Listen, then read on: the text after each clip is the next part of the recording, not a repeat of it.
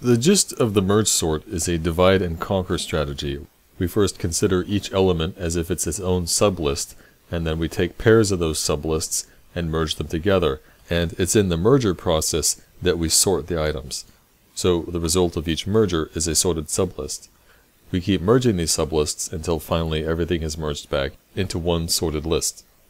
What makes this generally one of the more efficient sorting algorithms is how we do the merge process.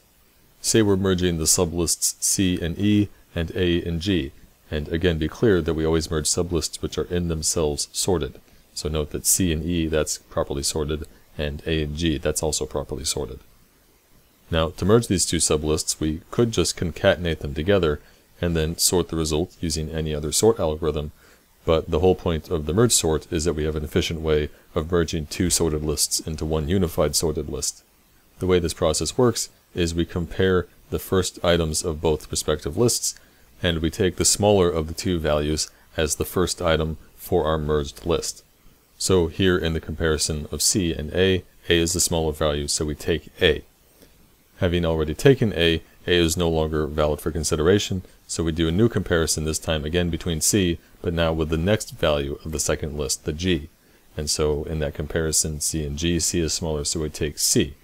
And now C has been consumed, so in the next comparison we compare the next value in that list, E, again against G, and E is smaller than G, so we take E as the next value in our merged list. And then finally, one of the two lists has been exhausted, so we just take the remaining values from the other list. In this case, just the value G. So we end up with our merged list of A, C, E, and G. Expressed as a function, the merge process looks like this.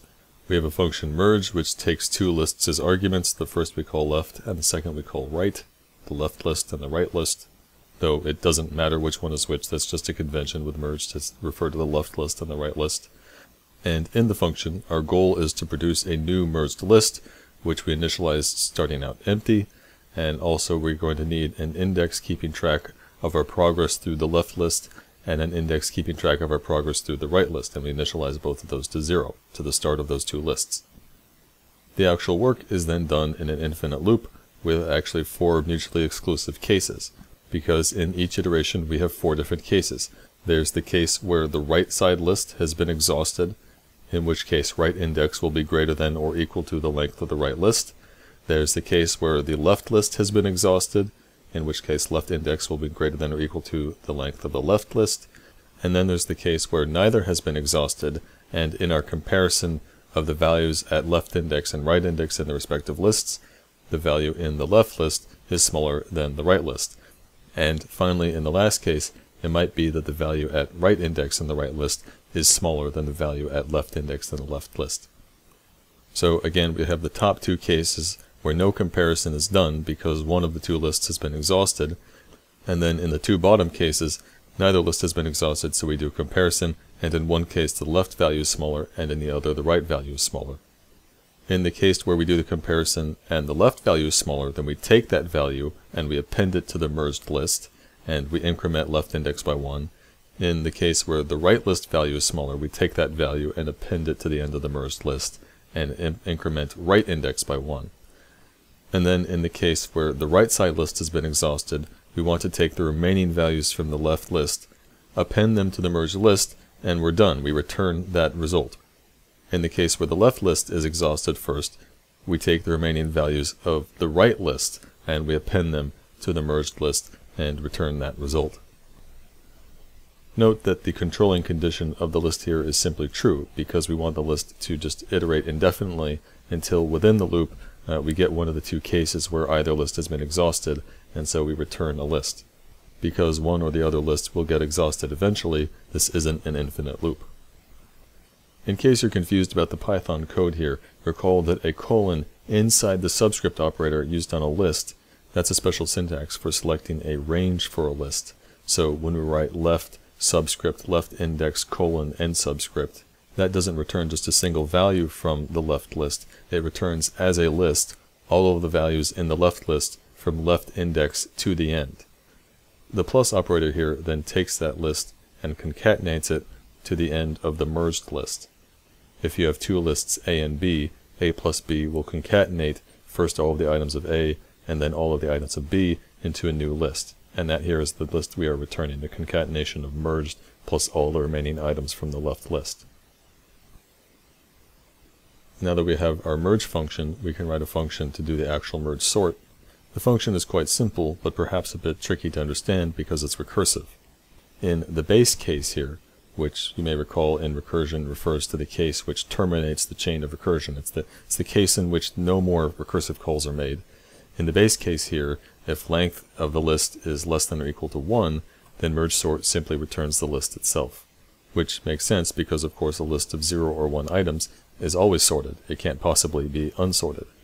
If, however, the length of the list is greater than 1, then we split that list into two separate lists, a left list and a right list, then recursively sort those two lists with the merge sort function, and then finally use our merge function to merge together those two separately sorted lists, the left and the right, and that's what we return. So consider a simple case of a list of 4 elements. We pass that into merge sort, which then splits it into two even lists, a left and a right, which are then both independently passed to merge sort. In each of those calls to merge sort, the list of 2 items is split itself into two separate lists, each of 1 item, and those left and right lists are passed individually to the merge sort function. And in those merge sort calls, because the lists have 1 element, we've hit the base case. So those single item lists get returned unchanged from these deepest calls to merge sort. The 2 single item lists returned from merge sort get assigned to left and right, and then merged. So the basic pattern is that first, as many recursive calls are made as is necessary to split everything down into single element lists. Those single element lists then get merged together into 2 element lists, and the 2 element lists then get merged into 4 element lists, and so on, until we finally merged everything back together into 1 list. A quick note again about the syntax here. In the first subscript of ls, where we have colon mid-index, that again is special Python syntax for extracting a range from a list. In this case, everything in the range from 0 up to, but not including, mid-index. So here, for the left list, we're taking everything up to, but not including, mid-index, and then for the right list, we're taking everything at mid-index up through the end. That's what that syntax means with the colon. Another thing to note here is that merge sort really doesn't require us to strictly split the list down the middle. We actually could split the list randomly into a left and right list. It doesn't really matter. It'll work however we split the lists. Though, of course, it usually makes most sense to just divide the workload into even chunks. So that's usually why we just split the list down the middle. Like the merge sort, quicksort is a recursive divide and conquer process. In this algorithm, though, we split the list into 2 by selecting a so-called pivot value, which can be any random value from the list, and then filing the remaining elements into 2 sublists, one for the values less than the pivot, the other for values greater.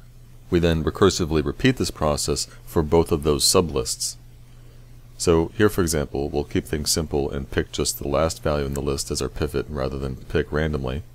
So our pivot is D, and then we go through the remaining elements sequentially left to right and file them into the 2 lists, the one to the right of the pivot and the one to the left. C, A, and B are all less than D, so they make up the left list, and E, F, and G are all greater than D, so they form the right list.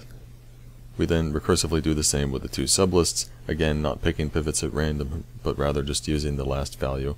So our 2 pivots are B and G, so B ends up with A to its left and C to its right, whereas G ends up with E and F to its left. Notice, in this case there were no values greater than G, so there's nothing to G's right. We now recursively apply this same logic to the 3 sublists. A and C are the only elements in their lists, so of course they are selected as the pivot, and then in the list of E and F, F is the last value, so we select that as our pivot, and we end up with A without anything to its left or right, because of course it was the only element in its list, and the same for C, but then F has a single element E to its left. Recursively applying this logic one last time, we use E as a pivot, but of course there are no other values, so it has nothing to its left or right. So now, here in the end, we've recursively applied the process until every value has been used as a pivot. The way our sorted list gets constructed is that when the recursive call on the left and right sublists returns, the sorted sublists they return get concatenated with the pivot in the middle. So, for example, in the case of our pivot B, its sublists are A and C, and those are both just single element lists, so they are the recursive base case. They just get returned as is, and then those two sublists are concatenated with B in the middle. Then in the case of pivot D, its recursive call on the sublist CAB, that returns the sorted list of A, B, and C, which we just concatenated together. And D's right sublist EFG should also come back sorted, so now we can concatenate those together with D in the middle. So now, looking at a function for quicksort, again we just take one argument, the list to sort, and first off we have our base case, the case where the length of the list is less than or equal to 1, in which case we just return the list itself, because of course a list of one element has nothing to sort. When the list is longer than one element, first what we do is we get the pivot value, and again we'll just use the last value in the list as our pivot. And recall that in Python, when you specify a negative index, you're getting the elements relative from the end, so -1 is the last element in the list. We then get a list of all the remaining elements, all the elements but the pivot, and assign it to a variable rest. That's what subscript :-1 does. It returns a list of all the elements but the last. And then we create our left and right sublists, which start out empty, but then we loop through all the values in rest, and if that value is less than pivot, then we append it to the left list, otherwise we append it to the right list. We then recursively quicksort the left and right list, and once those recursive calls return with the properly sorted list, we concatenate them together with pivot in the middle, and this produces the sorted list which we return. Note that when we do the concatenation, we put pivot in its own list, because otherwise pivot is just a non-list value, and you can't concatenate a non-list with a list, so we have to put it into a list first. Now, the version of quicksort I just showed you is not the usual version because what we did involved producing several extra lists. In practice, quicksort is usually implemented in an in-place fashion, meaning we sort by moving things around within the original list rather than producing additional lists.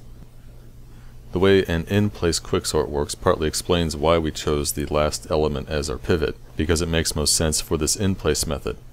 We start off by initializing what we'll call the pivot destination index, represented by a blue arrow, to the first element. We're then going to iterate from index 0 up to but not including the last index, and we're going to compare the value at that index against the pivot. And if it is less than the pivot, we're going to do two things. First, we're going to swap the value at that index with the value at the pivot destination index, and then after that, we're going to increment the pivot destination index by 1. So here's how this plays out in this example. First we start at index 0, compare that against the pivot as indicated by the dotted line, and know the value e is not less than the pivot, so we're not going to do anything in this pass. If it were, we would swap this value with the value at the pivot destination index, though in this case the pivot destination index is the same location, so there would be no actual swap, but we would then increment the pivot destination index. So it does matter that we compare the pivot against this first element, because it might be the case that we want to advance the pivot destination index in this pass. In this case though, we don't do that. In the second pass, we're now comparing the item at index 1, the second element, against the pivot. Is C less than D? Yes, it is. So we're going to swap that location with the location of the pivot destination index, so C and E get swapped, and also we advance the pivot destination index by 1. In the next pass, we compare index 2, the third item, against the pivot, and yes, A is less than D, so we perform a swap with that location and the location of the pivot destination index, so we swap E and A, and then we increment the pivot destination index. In the next pass, we compare index 3, the fourth item, B, against the pivot D, and yes, B is less than D, so we swap that location with the location of the pivot destination index, so once again we're swapping with E, and then we increment the pivot destination index. So now we're done with our loop, but our final step is to actually swap the pivot with the pivot destination index. So E and D get swapped, and we end up with our properly partitioned, as we say, list. Our pivot D now has only smaller values to its left and larger values to its right. Looking at the code for this process, again, first we start by getting the pivot value, and we initialize our pivot destination index to 0. Then we iterate from index 0 up to the second to last index, so up to but not including the index which is the length of the list minus 1. And in the loop we see if the value at the current index is less than the pivot, and if so, we are going to swap the value at that index with the pivot destination index and then increment the pivot destination index by 1. Notice here, for simplicity, I'm presuming the existence of a swap method just to make the code more compact. The Python list type doesn't actually have such a swap method, but just assume what this does is it takes the two index values and swaps the values at those indexes in the list. In any case, once our loop is done, our final step is to swap the values at the pivot destination index with the pivot itself, which is still sitting at index -1. Now, for the sake of our in-place quicksort function, we're actually going to need a more general version of this partitioning process, where we can specify a start and end index, that is, take some range of an existing list and partition it in this fashion, as if that range is its own sublist. Like, for example, if we specify a start index of 10 and an end index of 50, then we're partitioning all the values in that range using the last value, the value at index 50, as the pivot. So here's a partition function which does just this. It takes three arguments, a list, a start index, and an end index, and it's going to partition the elements starting at start index and ending and including the end index. So the value at end index is what we're going to use as our pivot. This code actually looks just like what we just saw, except we're using start index in place where we used index 0, and we're using end index in place where previously we were using -1. Note though, at the end, when we're done partitioning, what we return is the pivot destination index, because that's the information which our quicksort algorithm is going to need. So here is that quicksort function, and because it's going to work recursively, we have to add the arguments for start index and end index. This means if you want to pass in a whole list to sort, you're simply going to specify a start index of 0 and an end index, which is 1 less than the length of that list. Looking now at the code, first thing we do is test whether the start index is less than the end index, because first off, in the case where the range has just one element, the start index is going to be equal to the end index, in which case we want to do nothing. And also we do this test because in cases where the partitioning ends up with no values to either the left or right, some of the recursive calls to quicksort are going to have a start index that's actually greater than an end index. And those are actually our base cases. Again, they're cases where we want to do nothing because there's nothing left to sort recursively. For the so-called normal case, where the start index is actually less than end index because there's more than one item in the specified range, first thing we do is we partition our range by invoking partition with start index and end index, and that returns the index of where the pivot ended up in that partitioning. So then we can recursively sort the range to the left of the pivot index and also the range to the right. So the left side list will run from start index up to pivot index -1, and the right side list will run from pivot index +1 up to end index. Notice that there isn't any concatenating to do because the sorting all happens in place. We never here have more than just the one list, and we're just moving things around within that list.